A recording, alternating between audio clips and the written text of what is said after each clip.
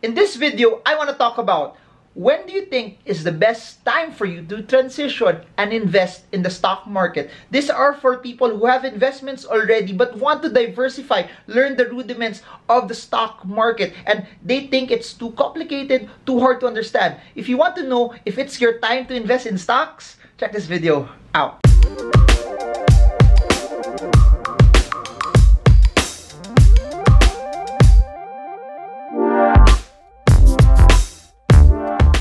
Hi everyone, this is Marvin Germo, and if you're new to this channel, super appreciate it if you could subscribe. You could hit the bell so you get updated every time I create videos like this. And the whole goal of this channel is really to create a framework that you can be financially free, that wherever you are in the world, whatever you're doing, investing is for you. So what are you waiting for? Subscribe, like, and stay till the end of the video. Hey guys, so in this video, I want to answer a question that Marie sent out. Please remember, you guys can send me questions via Facebook, Instagram, Twitter, or in the comment section in YouTube, or wherever avenue where you think I can read it. No, just send me your questions and I'll try to answer it as well. So this is a question that was sent out by Marie. I'll try to read it, then I'll answer it throughout this video as well. So she was saying, also, Sir Germo, question lang po. No need to answer naman po if wala na po kayong time. You've mentioned po in one of your videos that you first started out with mutual funds and VULs when you were new to investing, which is very, very true. For those who have not watched my older videos, I said what led me to the stock market was me investing first in equity and balance funds. That gave me a good entry point to get my feet wet. And before I continue with the question, please remember that for you to start investments, it's nice to get your feet wet as well, especially if you are not accustomed to investing yet. Huwag nyo bibiglain sarili nyo. Create those small steps, create those baby steps that will lead you and take you to the right direction. A lot of people always, when they get inspired by a video, they put a large amount of money in the stock market for the first time, or when they get inspired when I feature a lot of entrepreneurs here, they want to start their own business quickly, quit their job, and start going in it in one go. That's all good. However, the best way for you to actually do it is to start small. And I've been saying this over and over in a lot of my videos that if you're faithful with little, you will be faithful with much. I repeat, if you are faithful with little, with whatever amount that you have right now, you will be faithful with much. So meaning, start small, do those baby steps. And for me, those baby steps were investing in mutual funds, investing in balance funds, investing in equity funds. And to be honest also, I didn't even know that I would invest in the stock market. It wasn't in my battle plan. It wasn't something that I sought of, or it was something that I didn't really was looking after when I was starting out. I just really wanted to try and dabble into it, and I just really fell in love with it. But let's continue the questions. The message. What made you choose to trade po rather than just keep on investing, aside from you watching your stocks daily, some mutual funds?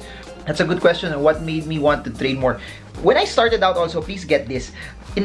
Going into the stock market doesn't specifically mean that you will trade automatically. Being in the stock market, kasi you can also be an investor. You can be a long-term investor buying growth stocks that you know over 5-10 years will do very, very well. Or you can be a dividend investor buying companies that give you good dividends, but their stock price is also growing. It's just like buying a condo with rental income that you're raising rent every time, and the value of where you bought the property increases over a long period of time. So I started out as a mutual fund investor, but I went into the stock market not really to trade also. I wanted to invest. My first influences were literally Warren Buffett. I would read all of his ideologies. I would also read up on Buffettology. Then I would go pa to his mentor, Benjamin Graham. Medyo hard read, no? If you'd like to read on Benjamin Graham, his books, his philosophies, they're a bit harder to read. They're a bit harder to understand. But if you can push through and go through all of the parang old English that they would use and the terminologies also, that you would get a lot of insights from it. But aside from, she mentioned here that, and I mentioned this in the videos kasi, that one of the reasons why I went into the stock market was I was watching my mutual funds every day. So the most logical step for me was, if I'm watching my mutual funds every day, then why not also invest in the stock market? Why not also try it and dabble into it as well? So aside from that, I guess one of the things that one of my reasons was, since I'm watching it, and why not also try it? I've said this in a lot of the videos that I like trying different things. I like trying different investments. I like doing things that I have not done before. I like to challenge myself. I like to learn a new skill. And as if there's one thing that I'd like to point out to a lot of people is investing in the stock market is always skills based. It's always the amount of money that you earn is proportional to the amount of skill sets that you have. The amount of return that you will get also is proportional to how much effort you put into it. It's not something that lagay ko na lang, bahala na kung kumita, hoping that you will make a lot of money. Please remember this. Hope is amazing. Hope is a good thing. But hope is not a strategy. Hope is not something that will cause you to buy something or sell something as well. There has to be something that's bigger than it. There has to be something that when everyone else is not buying, but because based on your strategy, it's telling you to buy, that's when you start buying. So I wanted to start before because I just wanted to see if it was something that was for me or not. And if, for example, no, if it went the other direction, that when I did it, hindi ko nagustuhan, hindi ako masaya doon, the returns that I wanted were not there also, I would have stopped and I would have done something else. That's why I've been saying this in a lot of the videos also, that you try everything, and as you start trying all of those things, you figure out, I think I'm better doing my own business versus trading the forex market. I think I'm better investing in real estate than investing in the stock market, because it's never a one-size-fits-all strategy. You just have to find something that will work for you. So if you're asking me what was my mentality at that time, Marie, yun lang. I just really wanted to try it. I just really wanted to see if it was me or for me or not. And I did not start with a very, very large amount of money. I just scaled it eventually. When I saw it was doing well, I added more. When I saw it was doing well, my bonuses, I put it there. When I saw it was doing well, the extra sources of cash that I had, I also put it there. So you can do it also. Start small, then you just scale it up. Once you see you like it, once you see it's something that makes you feel alive, once you see that your skill is there, once you see also that, hey, this is something that I think I can do for a very, very long time. Anyways, let's continue. Like, did you know that you were potentially going to get more returns when you learn the rules of trading? And worth it po ba yung mga potential losses mo for learning and gains in the future? That's very, very good. At that time, no, did I know that it would do better? Of course, you wouldn't know until the results actually come in, but that's why I keep telling people this. And please remember, when I invested in the stock market, I never withdrew my funds in mutual funds. They were also there as well. The only way for me or for you also to know if it's something that will work is to actually try both, and then you can test it over a course of, say, 3 years, 5 years, to see what is better for you. So at that time, there was a lot of fear, no, because when I started, the global crash was there, the global recession was there. You would see stocks drop around 50+%. I didn't think about that. It's nice to look at it now that, hey, it's up massively from where it was before, but at that time, that wasn't my frame of mind.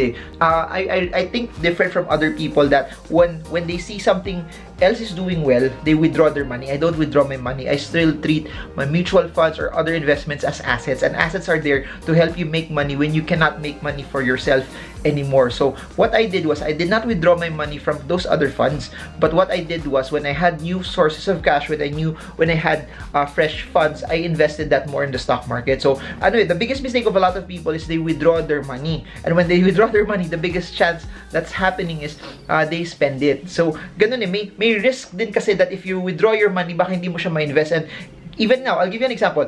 I invested in an IMA. An IMA is like a bank product that gives you a higher rate of return. But suddenly, over the past few months, nakita ko yung return ng IMA has dropped down. So what I did was, I withdrew, not everything, but I withdrew a portion of it. Then I wanted to reinvest it in another company that was giving me a higher interest. However, because of me being busy, it's been a month already, hindi ko pa na-transfer lahat. I was able to transfer a small portion, not a small portion, but some portions of it, but not everything yet. So yun yung risk also. Every time you try to remove it, may times na baka hindi siya efficiently na nakalagay doon.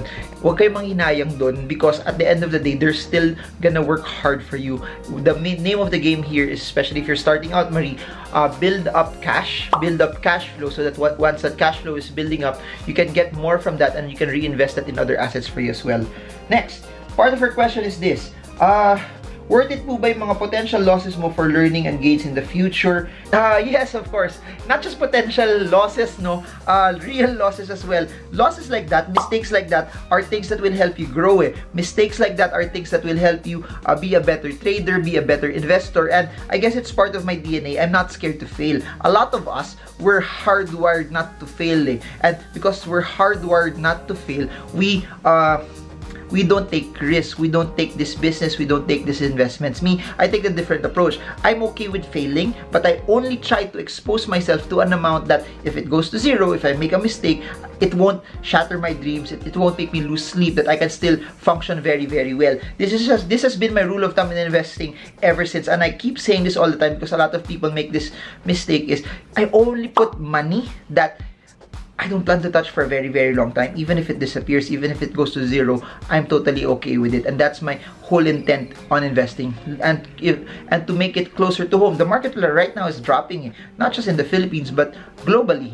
That's been the underlying theme. And it could drop massively, but I'm not gonna be scared. Why won't I be scared? Because again, that's money that I don't plan to touch for a very, very long time. That's money that's an excess of everything that I have. And even, please remember this, even when I was starting out, that was still my mentality. It always has to fall and predicate on what you're investing is money that you don't plan to touch for a very, very long period of time. So every time you get burned, every time you get hurt, every time bad things happen, either in business or in school or in work, it allows you to learn off of it. It becomes a lesson to springboard and make you a better individual, a better business person, a better investor as well. So don't be scared of mistakes, because mistakes are part, I believe, part of the game. It's not something that you intentionally, magkakamali ako, gusto ko magkamali. No naman. But when it happens, please remember, mistakes should not define who you are. Mistakes should not define how you live your life, because when you fall, you don't fall down, you fall forward. You use that to propel you to go higher. Anyways, what did you have to do to prepare po ahead of time since you're actually started to decide on trading, like budget-wise and such? Sorry po sa barrage of questions, Mr. Hermo. I'm still starting out kasi and all. I have VULs and MF po. They say nga po to diversify, but I'm not quite sure which other options to take. Thank you, Sir Germo. And again po, no need po to talaga to answer. Just wanted to learn po from your insights. Thank you so much, sir. What did I do? Yun, it goes back to what I said. Cash is always king. Cash is always king. I always knew, number one, how much I spent per month. As long as what I would spend on a regular basis is covered, everything else I could use for investing. And baliktad ako, no, I would prioritize investing first than buying my luho. So I would cover my bases, the things that I would need to operate normally, especially when I was employed. Then when I quit my job, I had to create a large buffer of cash that, hey, if no money comes in over the next few years, how many years will I last? Then how much investments do I have also, that if nothing really comes in, if I liquidate all of my investments, how many years will I last? So if you add that plus that plus that, and it's a very, very large buffer, then you're supposed to be okay. Kasi please remember this, if you are in Tagalog, masipag, never yan mag-zero. It will never come to a point that no money will come in, because this is what I really believe. Those who know how to work hard will always win. But if you know how to work hard, plus work smart, plus leverage, plus save, plus invest, plus know what season you are in life, that you are in the season where you're starting, building, accumulating, and you're not spending as much, you will always win. But it's also nice to be responsible, that you just don't jump the gun. Hey, forever na ako I'm not gonna do my job anymore. I'm just gonna invest forever, but you don't have any savings, you don't have any buffer. That's purely irresponsible. So my style is basically this. I knew what my break-even point per year is, so that I knew how much would I need to get per year for me to be able to have operations for the next year. But above and beyond that, I knew already how much savings I would need for X amount of years, so that if nothing good will happen, I will still survive as well. And for me, that's the most important thing that I live to up to this day, that in spite of me having investments that also give me passive income, that give me a return, I still know that cash is king. I still know that it's so important for me to store cash first above everything else that I'm doing. It's so important for me to prioritize putting a degree of cash above and beyond my investment. So there's been a lot of talk that you have to invest everything kasi sayang, matatalo ka ng inflation. That's true also. But if you already have investments working massively hard for you, it doesn't hurt to have cash. And I'll tell you this, you talk to all of the rich people. When I say rich people, they're the 0.0001% of the population. They're the multi-billionaires, not just in peso, they're billionaires in dollars. They have a large amount of cash. They have investments, they have businesses, they're taking a lot of risk also, but they have a large amount of cash because cash is always king, and that's very, very, very, very, very important in the grand scheme of things. So there, I hope I answered your question. I hope that this is something that added value to all of you. And just to finish off based on what you said last about diversification, of course, that's why at the start, invest as much as you can and try out everything so that you know what works for you, what's better for you, where your skill is at. Then, if you want to diversify, you diversify not just for the sake of, I'm diversified, I have a lot of investments. Don't do that. You diversify because you want a hedge, meaning if the market will drop, will crash tomorrow massively 50%, you have other investments that will hold the score, keep the slack, protect you, that they won't drop as much, or they could also give you cash flow, or they could also protect you. So don't diversify just for the sake of diversification. Diversify because it's part of your plan. Diversify because what you're buying is unrelated, something that will hedge and protect you. And even Warren Buffett would say this, over diversification is not really good because it won't really protect you as much. It does not make sense putting a large amount of money into an asset that you know it's not as good, but you're just putting money into it because you just want to be diversified. Don't do that. You put in more money still on what you know you're good at, what you know will have growth over a long period of time. Then, just to protect yourself, you also have a certain allocation that's contrary to that. So, example, I made a video off of this stock market versus gold. So gold moves contrary to the stock market. When the stock market is good, gold is bad. When the stock market is bad, the economy is bad, gold is doing well as well. So something like that. Or if you have a business, one thing that you can do is basically this. If, for example, you have a business that is connected to load, meaning you're selling, I don't know if people still sell loads, but if you have something connected to Smart or Talk and Text or Globe, then it might be prudent also to invest in stocks with them, but you also diversify and buy other stocks that are unrelated to them, so that, for example, that doesn't do too well anymore and puro telco stocks din hawak mo, then your entire business plus your investments will be affected. But if you have, say, you have a property development company, of course, property development and telco are not really related to each other already, then you somehow have an hedge. So that's what I'm saying about diversification. You diversify just to protect your core assets, but it's not, you don't diversify just because you need to diversify. So I hope you got a lot from this, Marie. And if you are someone also who has a couple of questions, send them in. I'll try to answer them, especially if it's interesting questions like this that I know a lot of you guys will benefit as well. I'll make videos off of that. So comment them below if you learned a lot from this video, or put hashtag Ask Marvin, then put in your questions so that I know it's something that you want me to create a video from. Put them in the comment section below, and I guess that's it. But I like to give this time also for those who want to learn more about everything that I'm talking about in the stock market. Number one, I have books that I talk about the basics of stocks. I talk about how you time, when's the best time to buy stocks, when's the best time to sell, how can you find a good stock, how can you find a bad stock. I have books available. They're in the description below. You can order them via Shopee and they will be sent wherever you are in the Philippines as well. There's a link below that naman where if you are abroad or you are from areas where Shopee does not deliver to, that link you can order there and we will send it to you wherever you are in the world as well. And for those who want to learn from all of my training classes, I have training classes in different areas around the world. This March, we have a session in in Bonifacio Global City for StockSmart's Manila. Then April, London. May, Singapore and Doha, Qatar. June, we're having Auckland, New Zealand. July, we're having Sydney, Australia. Then in November, we're having Dubai and Tokyo as well. And lastly, I have online sessions, online courses with Chinkee Tan and Sean Si. It's called Stock Market for Everyone and Make Money, Grow Money, where we talk about the rudiments of how you can invest in the stock market and how you can have your own business. All of them below. All of the details are in the links below as well. So I guess that's it for now. This is Marvin Germo, and I hope this video helps you trade well, trade strong, trade smart. See you all again soon, guys, and God bless you all.